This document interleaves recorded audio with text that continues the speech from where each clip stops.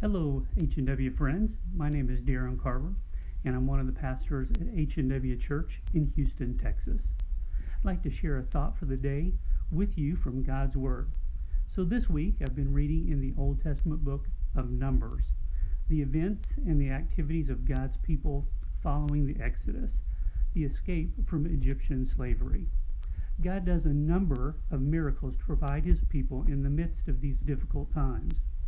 The people aren't always alert to these things, but God is in control, communicating and assisting His people as He prepares them for their future.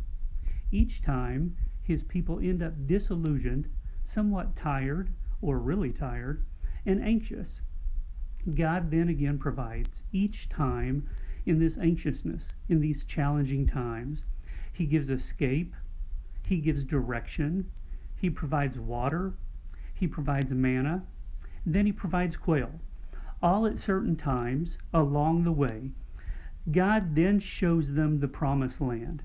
He brings them to the edge of the promised land and lets them see the wonder of His provision and long-term plan. God then directs Moses to send 12 spies.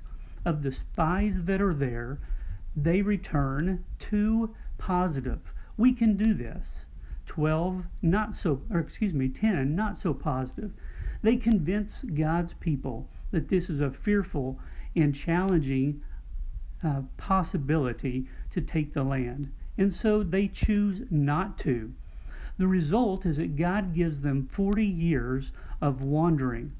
As I read, I then came to Numbers chapter 14, verses 6 through 9.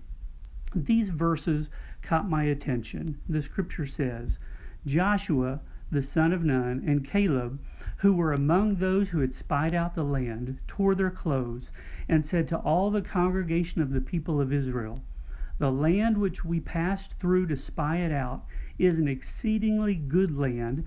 If the Lord is delighted in us, He will bring us into the land and give it to us, a land that flows with milk and honey. Verse 9, only do not rebel against the Lord, and do not fear the people of the land, for they are bread for us.